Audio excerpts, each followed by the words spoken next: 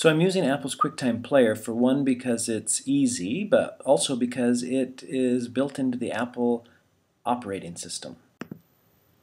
I go up here to File, New Screen Recording. I quickly need to check and make sure that my microphone is the correct microphone.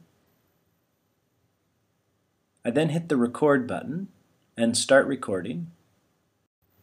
To write, I'm using a PDF annotator called Formulate Pro to work out my math problem here, but you could use a smartboard or any other sort of device that you can write on your screen. When I hit stop recording, QuickTime opens up the screen capture or movie file, which I can resize and play. But the real beauty of using QuickTime is that you can quickly upload your video to YouTube and get back to teaching your class.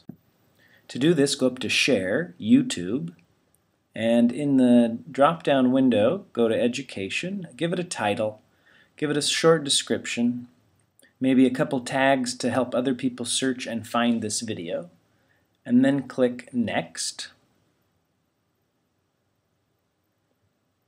You're just going to agree that this is your copyrighted material, and then the YouTube uploader starts and it begins to put this video on YouTube. And at this point you can get back to your class and work with them.